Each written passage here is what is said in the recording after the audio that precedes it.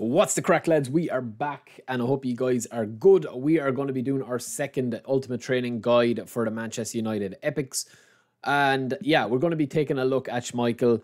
If you've already packed this player from, it is a re-release. If you are a newcomer, obviously you might be wondering how to train him up. So I hope this video helps you. It's kind of an easy one to do because there's not much, you can go really wrong with Schmeichel here. You just kind of stay the same route as you do when you're training any goalkeeper. Now, I have a very strong opinion about what to train up on a goalkeeper. I've tested over hundreds of hours on goalkeepers and what actually works for them. And there seems to be kind of like a couple of cutoffs and a couple of kind of things animation-wise, especially when you have a goalkeeper that is extremely tall, such as Schmeichel here. He's 193. The smaller keepers need to have better jump and better reach, okay? But for the taller keepers like this, you don't need to have that jump as much, and you also don't need to have the catching as much because they seem to be able to parry a lot of shots out.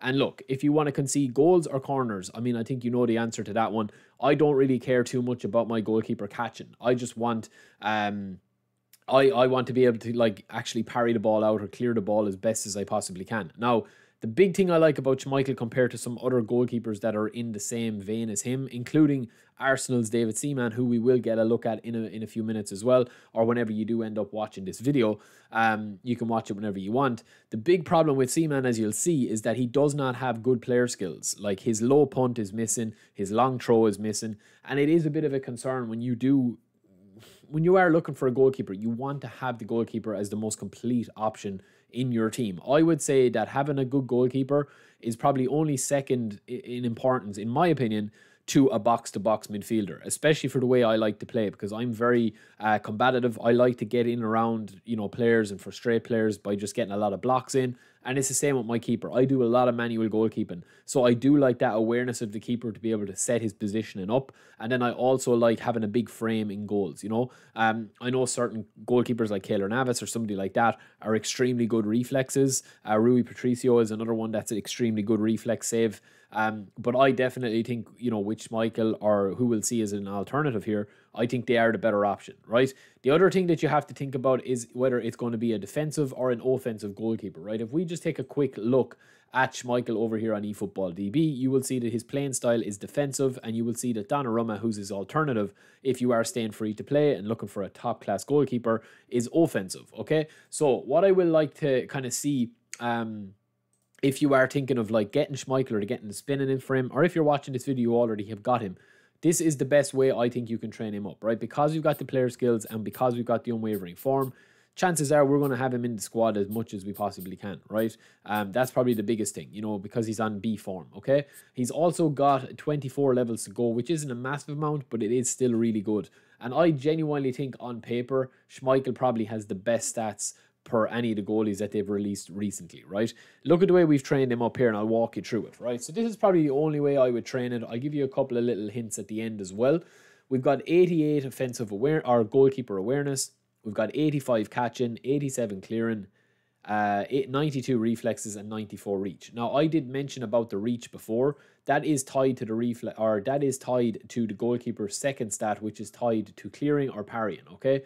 If you want to, I would make these two changes. I think that the goalkeeper clearing, the only reason that I have this at 87 there is because when we get the form arrow boost, we are going to get goalkeeper awareness at 88 plus 2. So we're going to get that into the 90 zone. We're going to get this into the close enough to the 90 zone. And we're also going to have reflexes reach into the 95 plus zone, around that, right? Which is going to be huge for this card.